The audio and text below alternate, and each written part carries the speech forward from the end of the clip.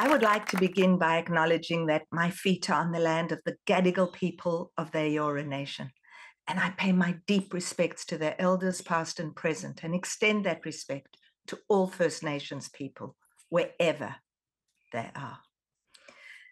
Kintsugi, from the broken to beautiful. Well, it seems that I adopted that without even knowing 18 years ago when I came across the broken food system. And for the last 18 years, I've been attempting to repair, replenish, and nourish our country. When I started OzHarvest, I had no idea how much food was going to waste. I had no idea that the system was broken. What I thought was I would just fix a little problem that I had. And actually, therein lies a little clue for anyone who's looking for purpose, meaning. That big idea. Sometimes when we solve a problem that we say, why does nobody do that? And we take it on ourselves. We find our Dharma, which is exactly what has happened to me, finding purpose. I did not realize that not only was I starting a social organization, I was starting an environmental organization. I did not know that food waste feeds climate change. Now, what do I mean by that? What do you mean food waste feeds climate change? Many of us, when we think of climate change and feel so helpless, well, we think about solar on our roofs. We think about electric vehicles, and not all of us can afford both those things. Well, I'm here to tell you that we, each and every one of us, have a huge impact to make on this broken food system. And that is literally by the food that we don't eat, not the food that we do eat, that actually in Australia today, 7.6 million tons of food is going to waste every year. It is costing our economy $36.6 billion. Globally, it's 1.3 trillion. And the impact of that food waste to the environment is that 10% of all global greenhouse gas emissions come from food waste. So just to give you an idea, the aviation industry is just 2%. So I know we don't realize that we have in the palm of our hands this ability to shift and change our country's efforts to halve food waste. We in this country have committed to halving food waste in line with the UN SDG goal 12.3. In 2015, I went to Parliament House with rescued food and prepared an exquisite meal for our politicians and got them to commit to halving food waste. Well, it's taken a while, but I can share with you that just this week, there was a wonderful food waste summit.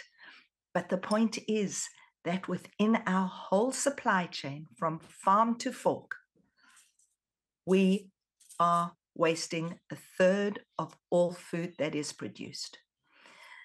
So, of course, this is not only unconscionable, but it has the side effect, that social part that I see every single day. So the environmental, I now understand why it is so important for all of us to be involved in not wasting food. But that's the other side, the food insecurity side. Here in Australia, as globally, we've had fires, we've had floods, we've had drought, we've had COVID, and now we have this extraordinary cost of living crisis that we, in my role, am seeing a whole new cohort of people who never, ever thought of themselves as food insecure. couple of weeks ago, we have a free supermarket here in Sydney. And a couple of weeks ago, a very well-dressed, about 60-year-old man came into our supermarket, very embarrassed. And when we, as we do, we greet everybody with dignity and respect, and we ask their name and how can we support them, he turned around and said, "Never have I not had a job. Never have I not been able to cover my core basic costs. But right now, my job is not covering the rent, my health, fuel, energy, and the first thing that people cut on is their food." So we think about kintsugi. We think about from the broken to the beautiful, this extraordinary philosophy of finding the scar. I want to share with you that in the Jewish religion, there is a concept called tikkun olam.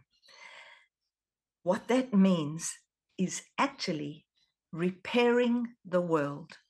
The philosophy behind tikkun olam is that our world is broken. And I think there's nobody who says it better than one of my musical heroes, Leonard Cohen, who turns around in his song Anthem and says, "Ring the bells that still can ring. Forget your perfect offering. That's how the light gets in.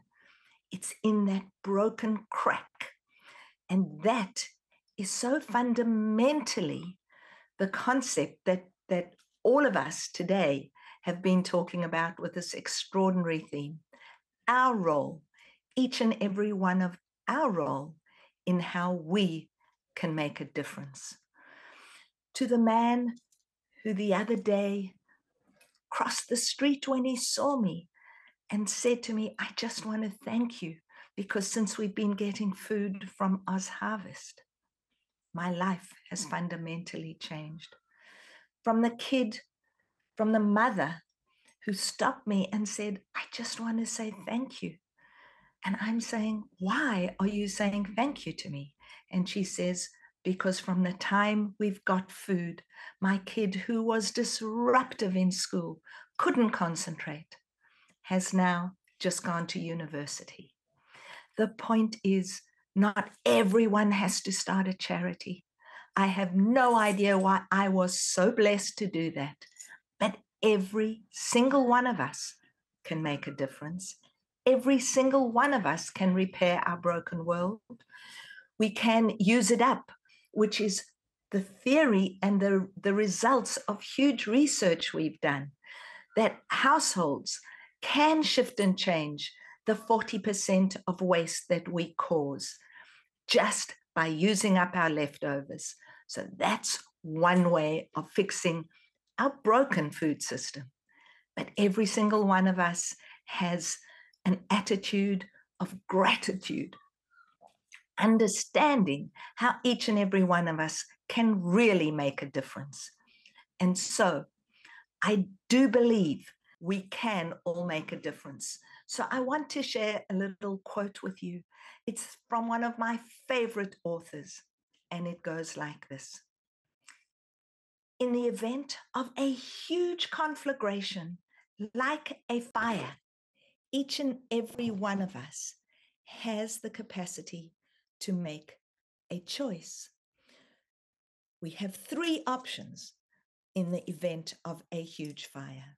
Number one, we can look at that fire and we can run away as fast as we can and leave those that cannot run to burn. It is an option. Number two, we can write an angry letter to the newspaper demanding that the person responsible gets punished.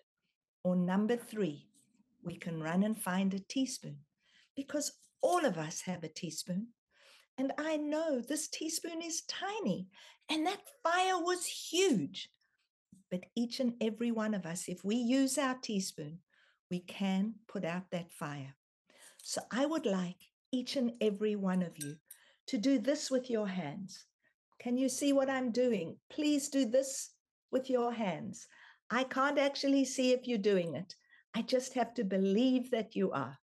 Now look into your hands, because in your hand is your metaphorical teaspoon. Can you take that teaspoon? Can you put it to your heart? I'm looking to see you all putting it to your heart. There's one fellow who's not. You put your hands right there, because right now you've embedded your teaspoon. And I want each and every one of you to use your teaspoon every day for random acts of kindness, to fix the broken world, to fix the cracks, to embellish them with gold so that we have a better world. Sometimes, at the end of the day, I wonder what my mother would think about my life if she was alive now. I wonder if I'm living out some of the dreams she never allowed herself to dream. The truth is, I'm living a life I really never imagined possible. I never imagined living a life beyond surviving, beyond making money and my own pleasure. I never imagined anything beyond happy. But the day came when I asked myself the question, is this life of mine good for me? And is it doing good for others? All I can really say for sure is the day I really started questioning what was meaningful for me, everything changed. Never in my life was I considered the capable one. Never was I considered funny or popular. I was never academic. I was not particularly smart. Never was I considered beautiful. I wasn't the one with a personality or talent.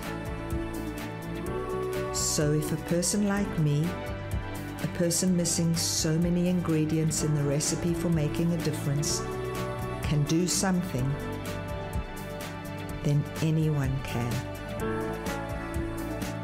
This is me, Ronni Kahn, standing before you in my naked truth. This is the story of a repurposed life.